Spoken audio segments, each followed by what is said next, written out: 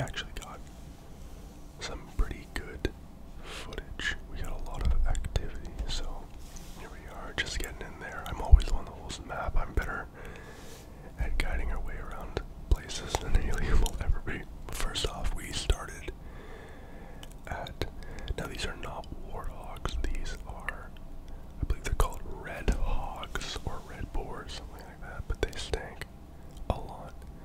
So we didn't spend a whole lot of time here, just got our footage and left. But you know, they were digging up the rocks and dirt and stuff, and like I said, like all of the animals gave us a lot of activity, and it was really cool. Next thing, we went to the Malaya Pavilion to see the new orangutans that they had for display at the Toronto Zoo. So we got some cute footage of the baby. That's a pygmy hippo. I know from the shot it looks like a baby hippo, or honestly it just looks so big that it could just be a hippo, but no, these are just pygmy hippos eating away. This one actually like snaps a bunch off this. I don't even know if it's in the footage now, but it got a great shot of it just snapping that twig, and now we've actually got the big hippo, and we were here for a long time. They were giving us a lot of cool stuff. We saw both of them walk towards their pool and go into the pool, swim around. First time we had ever actually heard the hippos make an actual sound. It won't be in this video, but it's interesting. I'd never actually heard like a hippo make a sound. Don't even remember what it really was. It was a cool point, but I know Haley got her quote-unquote National Geographic shots here. Just before this video, she described these hippos as literal baked potatoes. So do with that as you will. But she was doing lots of angles and zoom-ins. I don't really know film. I don't know camera work. I don't know what makes things look good, but she was having a field day with these guys, just walking all around, really making sure to get those shots. And hippos are crazy, man, just how heavy they are, and their legs are just so small. Like, it's really hard to fathom how they work. And yet they're terrifying creatures. They get the job done. Well, we really got a lot of footage of these hippos. We did not want to leave. Now, what I found a fun fact about giraffes is cool is giraffes only sleep for roughly 30 minutes per day, broken down into 5 to 10 sections of like a nap. So they're basically up. They're basically awake 24/7. You'd think for an animal that's awake 24/7, they do more than just sit around and eat. And then we got the rhinos here. Very cool. Again, like, I've been in the Toronto Zoo plenty of times, and I've just never gotten the activity that I got today. And even this guy right here, poor guy, he wandered a little too close to the fence, and I think it must be an electric fence or something, and he had to shimmy back away from it. You can even see like his horn is splitting, so I don't know if he's just gonna shed that at some point, grow a new one. I don't know. Then we got zebras here. Didn't get a lot of cool stuff from them, but you'll be happy to know that zebras are white horses. Not horses, but they are white with black stripes. Now this guy here doesn't look like that interesting of a fish, but what's cool about him is he can survive out of the water for 4 years.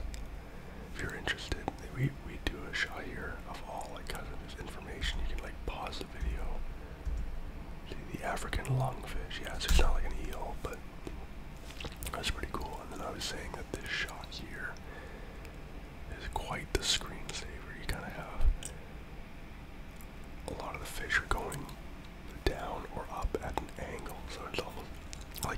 squint, you almost see like an infinity sign made out of the fish, but it's a very cool shot.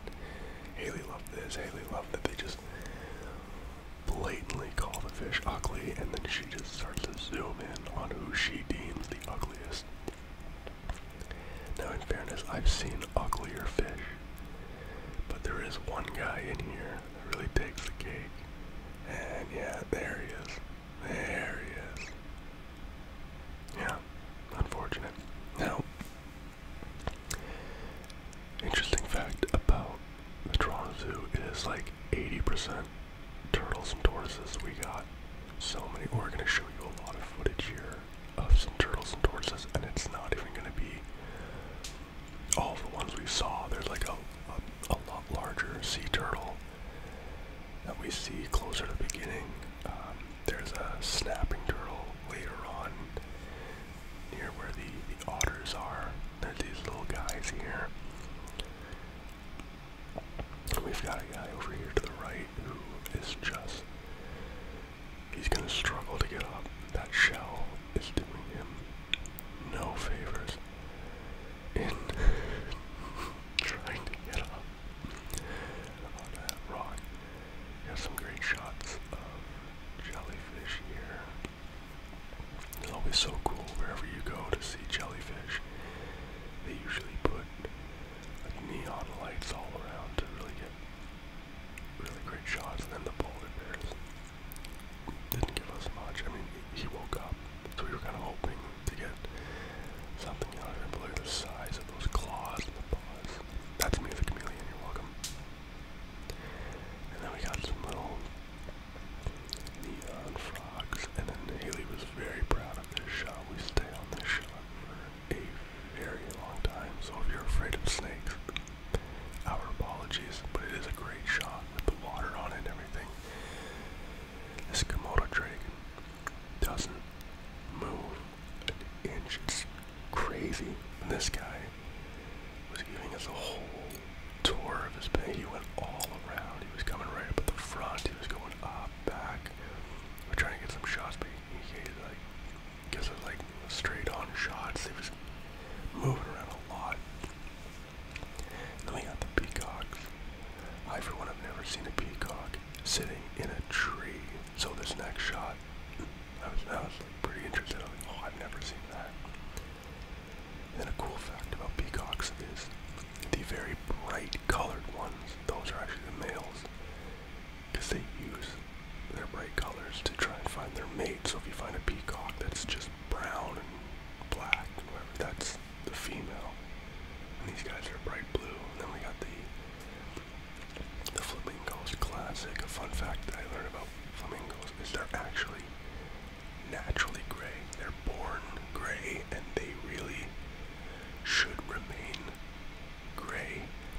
But they exclusively eat, I don't know exclusively, but they, like, their diet consists of krill shrimp, and so their feathers become pink based on their diet. And if they were to stop eating that, they would eventually go back to being gray. One thing that people don't tend to know is those, like, you see where their knees are, like halfway up their legs, and how it folds backwards and bends backwards. And people always wonder why a bird's knees go backwards, but that joint is actually the ankle of the bird's leg. So it is actually, it goes in quite like a normal motion when you consider that, as opposed to like a backwards bending knee. It's actually the ankle. And then of course we've got our penguins. We've got one bird in there that is not like the others. See if you can find him. See if you can comment below if you find him. But they all look stunned. It's so funny. We had some great shots of the gorillas. We kept going back to them and seeing them. But I don't know what this guy up here was doing. I don't know what his plan was with that grass, but he was either extremely interested in it or not interested at all.